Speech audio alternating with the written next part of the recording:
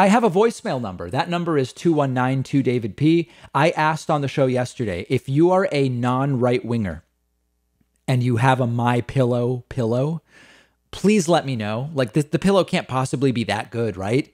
It seems to me that if you buy a MyPillow pillow, it's political. I got a couple of voicemails about it. Take a listen to this first one.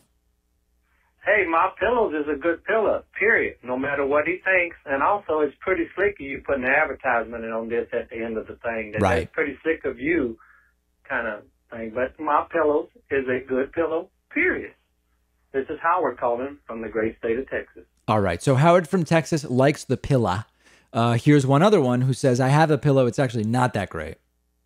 Hi, David. This is Jack from New Jersey, and recently on your show, you put out a call to members of your audience Yes. who are on the left who own a MyPillow.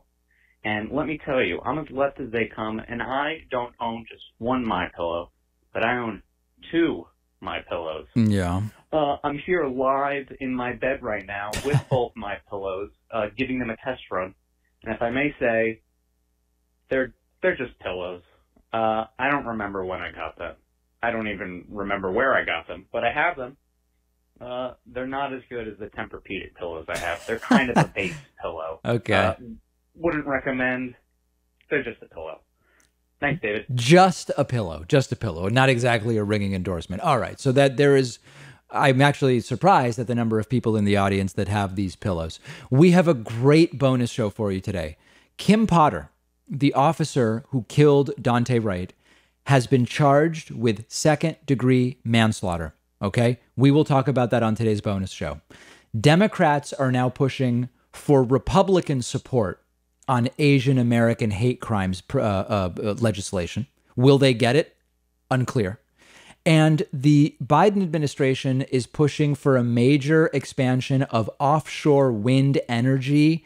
You are starting to see Republicans say, oh, but it doesn't look good to look offshore off of our beautiful beaches and water, into the waterways and seeing wind turbines. That is now what they are saying. So we will talk about that. This is a great push. It would be great to expand that. All of those stories and more, and I will be joined by producer Pat on today's bonus show. Get instant access by signing up at joinpakman.com. I'll see you then.